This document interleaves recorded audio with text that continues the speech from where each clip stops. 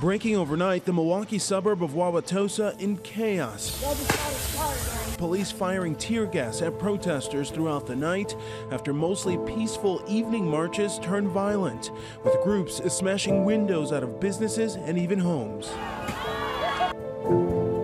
The unrest erupting after the Milwaukee County District Attorney's Office decision Wednesday not to file criminal charges against Wisconsin police officer Joseph Mensah in the fatal shooting of 17-year-old Alvin Cole. The First Amendment gives the freedom of religion, speech, press, assembly, and petition. This amendment has sparked some very interesting discussions in recent years with the rise and power of social media. And those two realities will come to a head-on collision as we discuss the citations of Wauwatosa. The family attorney has tweeted out that officers arrested Tracy Cole and that Tracy Cole is in the hospital. And I should say here that police said one of the women arrested tonight was a 49-year-old woman, and she requested medical attention and was taken to the hospital. They have not confirmed with us if that woman was Tracy Cole, Alvin Cole's mother. They did say that all of the demonstrators were in violation of the 7 p.m. curfew, Joyce. And Caroline, this is breaking. We have more information right now. The group, the People's Revolution, released a statement reading in part,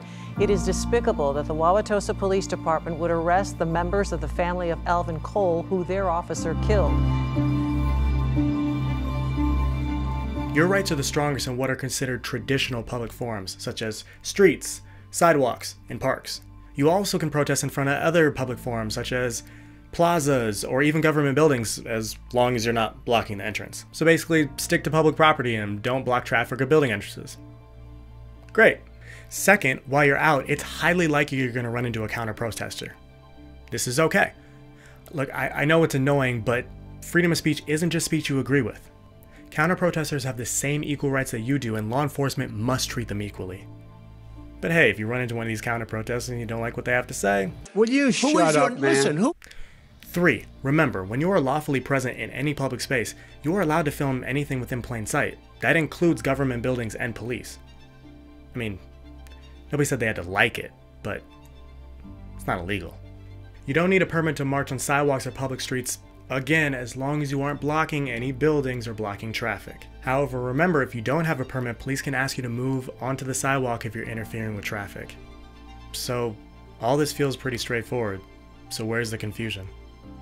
Well, let's rewind to what I said a minute ago. We've talked about this in previous videos, but language is so important when talking about upholding the law. Words like lawfully should be pretty straightforward, but when the law of the freedom of assembly is judged by whether something looks peaceful or not, it gets a little murky. I mean, you have to admit it is a little nonsensical to call the act of protest to protect our civil liberties peaceful.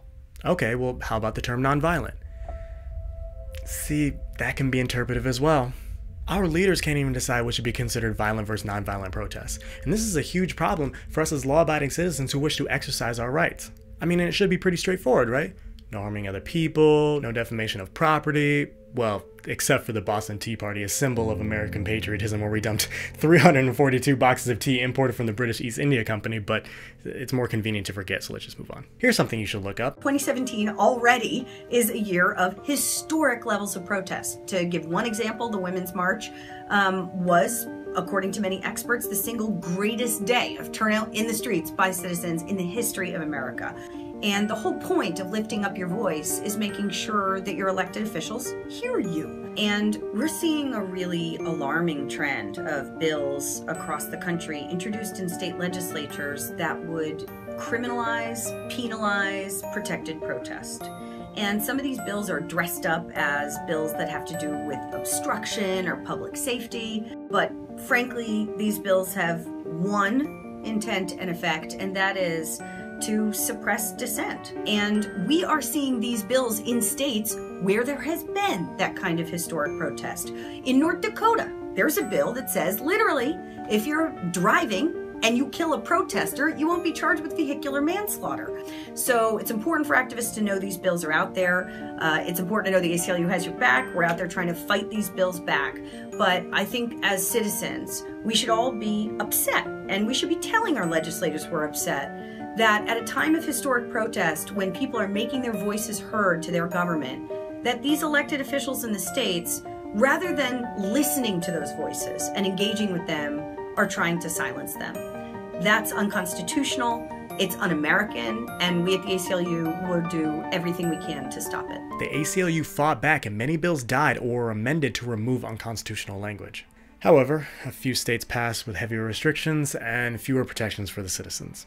Want some examples? How about Minnesota's pay to protest bill, which simply says the protester who violates the law could be sued for the full cost of the police response. Tactics like laying spike strips on the ground to halt car caravans and mailing people $1,300 citations after social media videos surface of them out past curfew?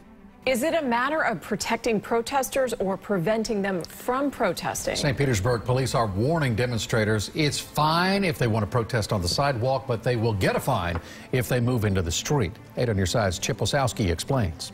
Okay, this is crazy, so I'm just going to read this next part to you. For some of the protesters, the reasoning behind these citations were riddled with controversy, including false claims of obstruction and giving false information to an officer. The WPD said, obstruction and false information is just another auto-generated tag that gets put on every citation? This is a conversation that needs to be in the foreground as we move into the new year. The First Amendment is too important. It is what gives power to the people and ensures that we live in a free and open democracy. Whether you agree with what's being said or not, it is the backbone of our Constitution and needs to be upheld. So, what do you think?